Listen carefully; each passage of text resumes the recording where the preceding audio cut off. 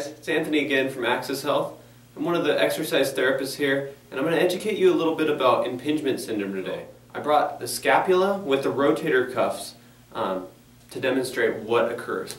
So basically when you're lifting your arm, real simply, you have a little space here and a tendon lies in between the space. A lot of times what happens is because the head of the humerus isn't being stabilized properly, that space gets too small and it pinches on a tendon. This can lead to rotator cuff tears, and the rotator cuff I'm talking about is right here on the top, right here on the top of the shoulder blade, and the tendon comes down here into the head of the humerus. So right through here as well. This is my right shoulder. So that space gets squished down sometimes and pinches that tendon, causing inflammation and pain. This most commonly occurs in 60 to 120 degrees of range of motion. So why does it occur? Usually, almost always, impingement syndrome is due to old injury or imbalances in the rotator cuffs. So what do we do about it? Well, first off, what we have to do is restore function in the rotator cuffs. The way we do that is first remove trigger points, knots, and scar tissue, fibrotic scar tissue. So just like you get a cut on your skin, you get scar tissue.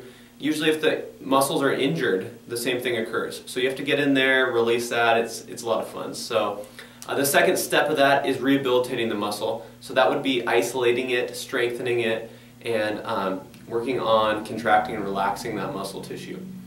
So let's jump into it.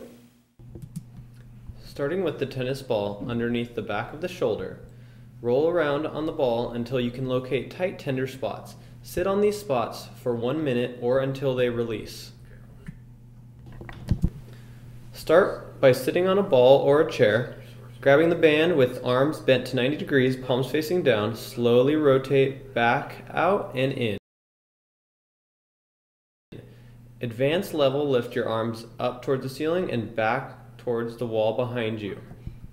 Very important to keep the neck relaxed and breathe into the core as you come up.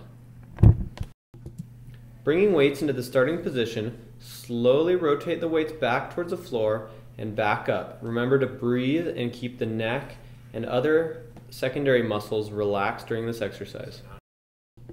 Starting in the seated position with weights in your palms facing down, slowly lift the weights up towards the ceiling. Be very aware of your neck and upper shoulder structure.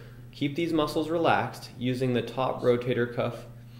To advance, bring the palms forward and down towards the floor. Bring them back up towards the ceiling, reversing this action. This is a more complex movement. Start out with the first exercise, move to the next. A natural anti-inflammatory would also be a good idea to aid in calming down the inflammation. Pro-trauma is one that we've found very useful and used very often in the clinic. If impingement doesn't seem to be your issue, tune into one of our other shoulder videos and find the solution to your problem.